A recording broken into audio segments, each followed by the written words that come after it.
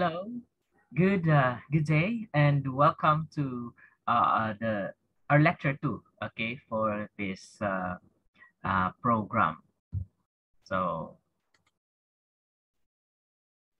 just a little bit of background about myself. Once again, this is Dr. Artelo Palma. I'm a PhD in Development Research and Administration. I'm the academic head and also the research director of my institution, academic institution. I'm the author, publisher, recognized by the National Book Development Board of the Philippines. I'm a research consultant, um, international peer reviewer at Springer Researchers. My researchers will be found on, you can search my researchers on Google Scholar. I'm a licensed professional teacher and also a proprietor of Artelo, a sole proprietor of Artelo Palma Book Publishing. So here are my two books here. The Academic Research, The Easier Way. It's already published and out there. And the other one, and it's still to be published, okay, the Statistics, The Easier Way. Okay, it's soon to be published by God's grace. Okay, so now this program is actually accredited by the PRC. Okay, you can join my webinar to earn 15 CPD units, and if you are interested, you can contact me, or you can email me at contact@apalma.info. So the program is Doing Academic Research the Easier Way. So for today, our topic is instances of action research that require quantitative research philosophy and principles. So if you want to go back, or if you want to review, okay, about my first lecture, which is quantitative research, so just feel free to search it on my YouTube channel. Okay, it's topic 1, okay, for this program. So the learning outcome for this topic, okay, learners will integrate action research as a research paradigm in their quantitative research or study for continuing growth in education. So let's begin with understanding the background of action research. So the work of Kurt Lewin in 1946, who researched extensively on social issues, is often described as a major landmark in the development of action research as a methodology. And Lewin's work was followed by that of Stephen Covey and others in the USA, who applied this methodology for researching into educational issues. And in Britain, according to Hopkins in 2002, the origins of action research can be traced back to the Schools Council's Humanities Curriculum Project, with its emphasis on an experimental curriculum and the reconceptualization of curriculum development. So the most well-known proponent of action research in the UK has been Lawrence Steenhouse, whose seminal work, An Introduction to Curriculum Research and Development, added to the appeal of action research for studying the theory and practice of teaching and the curriculum. So action research actually is a research paradigm. As a research paradigm, it is the set of common beliefs and agreements shared between experts about how problems should be understood and addressed. Kuhn, 1970. So it is a process of involving fact-finding, according to Kurt Lewin in 1947. Research is really a process of involving fact-finding, taking action, and fact-finding about the results of the action or the action taken. Okay. So action research is a process by which practitioners attempt to study their problems scientifically in order to guide, correct, and evaluate their decisions and actions. So here are some of the definitions, added definitions of action research. So Stephen M. Covey, action research is the research undertaken by practitioners so that they may be, or they may improve their practice. And according to Best, action research is focused on the immediate application, not on the development of theory. It has placed its emphasis on a real problem here and now is in a local setting. According to Molly, on the spot research aimed at the solution of an immediate problem is generally known in education as action research. So action research is concerned itself with the immediate problem faced by the teachers and administrators. It helps them make judgment and engage in better practices on their respective jobs. Therefore, it is no exaggeration to say that action research is the research by the practitioner of the practitioner and for the practitioner, because once you're a practitioner, you're doing it for your client. Okay, in the case of educators, okay, your client, direct client are the students. So in other words, you are indirectly doing it for the students. or for your career or your expertise. Okay, so develop a definition of action research. Another definition, sorry. So action research is a process in which participants inspect their own educational practices systematically and carefully by using the techniques of research. That's according to Ferrans in 2000. So Kemi says that action research is the study of praxis or one's own practice. Educational Research Current Issues, page 182. And these are techniques of research, so identifying the underlying educational issue. That's, of course, something that is beneath the surface and providing immediate remedy or intervention.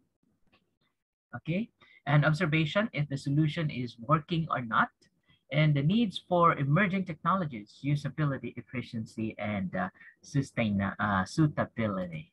Okay, so according to this is the model, okay, of course, Lewin's action research. So the unfreezing, changing, and the refreezing. So here, the unfreezing, that includes the planning, the changing, that's the action, and refreezing, that's the result. So from time to time, you will be having the feedback and so on and so on, and then it's going to be a loop. Okay, of unfreezing to refreezing and down to unfreezing again.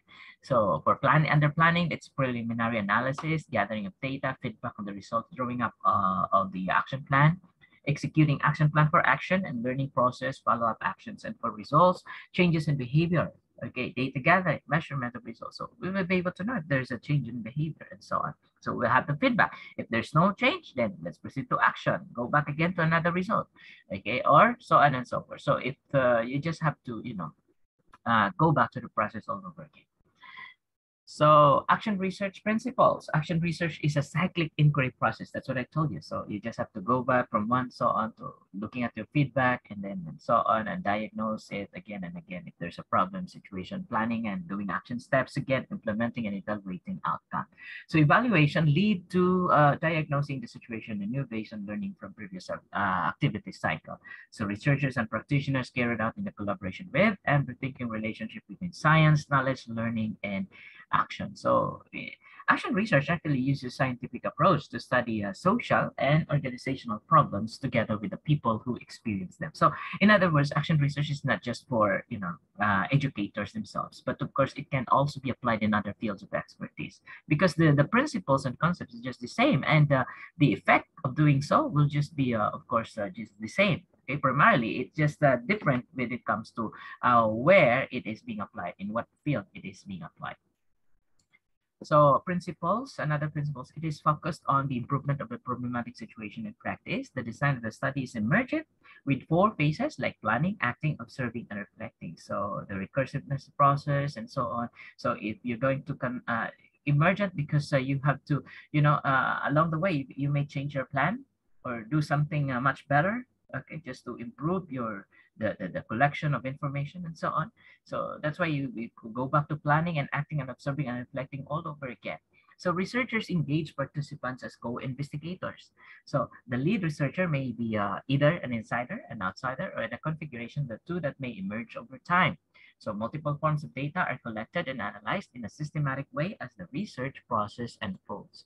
So the philosophy of action research. So teacher as a researcher here and educational reform, action research encourages teachers to be collaborators in revising curriculum, improving their work environment, professionalizing teaching, developing policy, and can be used as an evaluative tool which can assist in self-evaluation whether the self be an individual or an institution. So teacher research has its roots in action research. So the purpose of action research, of course, is action research is a method used for improving practice.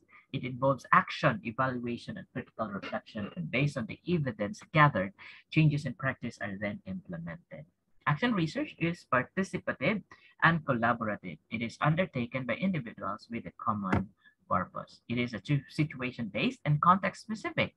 It develops reflection based on interpretation made by the participants. Knowledge is created through action and at that point of application. So action research can involve problem solving if the solution to the problem leads to the improvement of practice. And action research findings will emerge as action develops, but these are not conclusive or absolute. That's the purpose of action research. So this is the methodology. You diagnose first the problem, you identify or define the problem, and do your action planning, considering alternative courses of action. And after that, you take now your action. Select a course of action to take to use.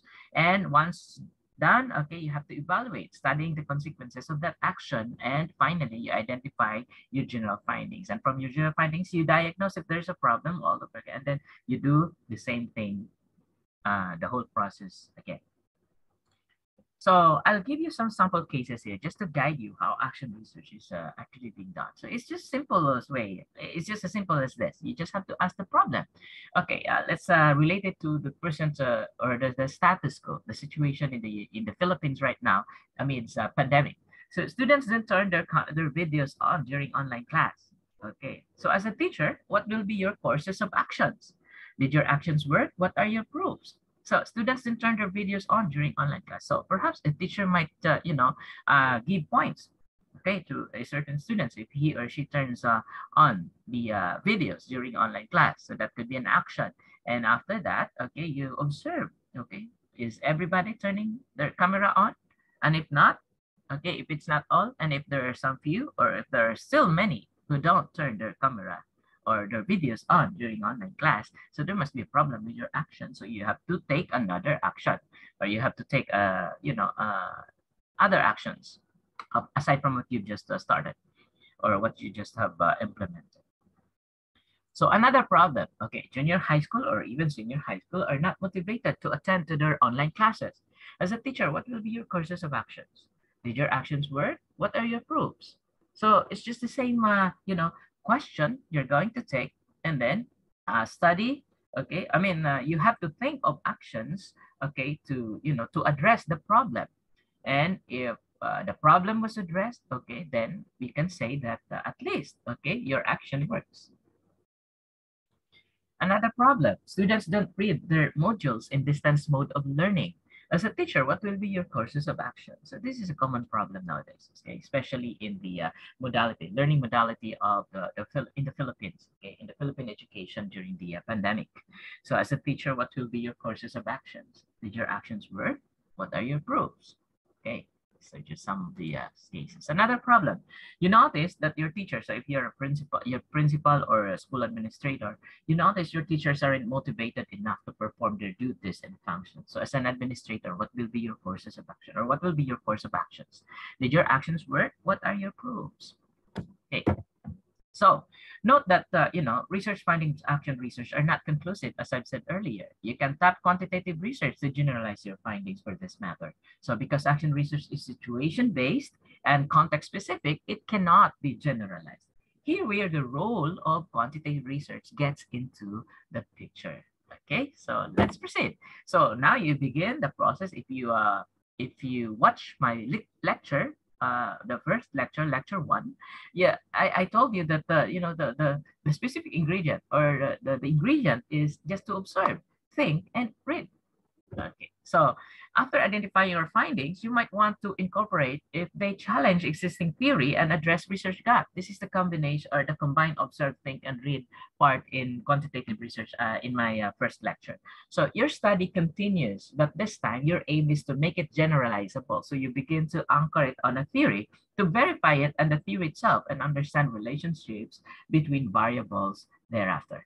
Okay, so what do I mean by this? So let's have an illustration. So suppose you have a problem here. In action research, you have a problem. So junior high school students don't turn their camera on during their online class with you. Okay, so you remark, this is a fact. No, this is based on your observation. This is part of the fact finding according to Kurt Lewin. So action taken, you give extra points to those who turn their videos on during your class. So this is just one of the possible actions you may want to explore during the entire duration of your action research. Of course, this is what we call the taking of action, or taking action according to Kurt Lewin. And now, after taking your action, you have now your results of the action taken. So suppose only a few now are not turning their videos on during their online class with you. So this is a fact associated with the results of your actions. In fact, this is what we call fact finding about the results of the action according to Kurt Lewin. So this is the integrated three process, the general three process of doing action research. So Now, notice there are still many questions you have in mind that are associated with the results of your actions. Okay, that's part of the observation part. Okay, of the observation, point. So why there are still students who don't turn their videos on during their online class despite they will have rewards? Suppose, okay, you gave points, and then, but then not everyone, or in fact, many are still not turning their cameras on or their videos on. So why there are still students who don't turn their videos on during online class despite they will have reward points when they do so? And why there are those who responded to your action right away? That's part of the think process. Now, it's time for you to read previous studies and theories to identify research gap. To answer that question, of course, and your hope is to come up with possible theory or to come up with, a theory that could answer your question. So that's part of the read process or part in doing quantitative research. So notice that your direction is going detailed to the principle, philosophy, and methodology of quantitative research. So you begin, okay, associating or relating your findings to relevant theories in learning and education. So you now have in your mind an argument as part of your proposition later. So if rewards work to change behavior, then why it doesn't apply to all as noticed in the behavior of your students after your action? So suppose the answer to your question is found in this theory, incentive theory, which states that our behavior is dictated by a desire for external rewards. So now, if that theory is true, our behavior is dictated by desire for external rewards, according to incentive theory. So therefore, you argue, this is part of your proposition, okay? uh, Combining the constructs and the propositions, okay, and then combining the constructs and then integrating or showing the relationship. That's a proposition, and of course that it's a form part of your argument about the theory. So students desire based on the theory. If that theory is true, then based on that, students' desire to get a good grade is associated with their response in an online class modality of learning when rewards are given. So the reason to investigate more of your proposition as evident in the literature, that's part of your, the rationalism principle finding for, the theory proposition is part of the rationalization principle. But finding for the research gap, variables, hypothesis, and creation of these things here, that's part of the empiricism, philosophy. So research gap, this is a new study because the scenario is online class modality, a new mode of learning in the Philippines. So there's a good point. There's a good argument that you have to pursue your, argument against the theory. Okay, that's your belief about the theory. So that's your proposition. So these are measurable components linked to your proposition, theory, and research gap, the variables. You come up now with the variables. Okay, so these variables are, the constructs you found in the theory or in your proposition. So here we have students' level of perceived desire to get a good grade. This is just an example. Of course, you can do better than this. Okay, mas may maganda pa nito. So students' level of perceived response to their online class with reward. Lalong gumaganda yung variable mo if you read many things. No? You read things. You read a lot. So hypothesis, this is a version of your proposition but with integrated variables to help you verify the general claim of the theory. So higher perceived desire to get a good grade will result to higher perceived response to an online class with reward. So with that hypothesis, okay, based on the hypothesis, you can now come up with your statement of the problem, which are the questions that are specific, measurable, achievable, realistic, and time-bound based on the hypothesis. So first question should be in line with your first variable. What is the student's level of perceived desire to get a good grade? You may add indicators here based on your literature. So you can actually improve. You can do some enhancement or improvement of this. This is just a suggestion and at the same time, an illustration and just a basic example in order for you to understand the concept or even the way how it is has to be done. So what is the student's level of perceived response to their online class with reward? You may add indicators here based on your literature. And so you can, you can integrate now these two variables here and ask for their, relationship. So is there significant effect of level of perceived desire to get a good grade to level of perceived response to an online class with reward? So there's some sort of a modeling, analysis here, or a modeling tool here, or a statistical modeling here in the future. So that's it. Okay. So what's the good title for this? Okay, you just have to, perhaps you can combine the two variables here: perceived desire to get a good grade and the perceived response to an online class with reward. I think that could be a good, a good suggestion for a title for this study.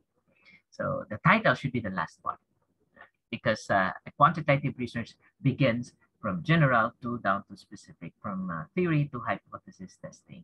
So please review my lecture 1 in order to understand more about this.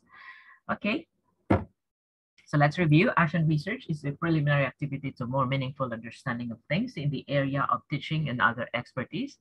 And action research is a research paradigm that can become more meaningful and conclusive and generalizable if proceeded with quantitative research.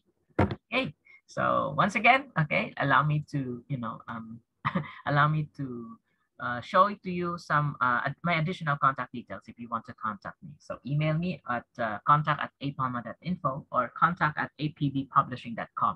My mobile phone number is 0936903146 or 091998900909. So you may also visit my website at https www.apbpublishing.com or https www.apalma.info. My YouTube channel is our fellow Palma Ph.D. Life Ideas Books, and my Shopee store is at Fun with Learning Bookshop. So you may visit my bookstore or bookshop. Okay, so that's it. Thank you very much. And if you want, okay, once again, okay, if you want to earn, okay, yes, CPD, 15 CPD units, okay, join my webinar. Okay, if you want to earn 15 CPD units, contact me at apalma.info or send me a message at contact@apalma.info. Email me at contact@apalma.info. Okay, thank you very much. Okay, I hope you learned many things today.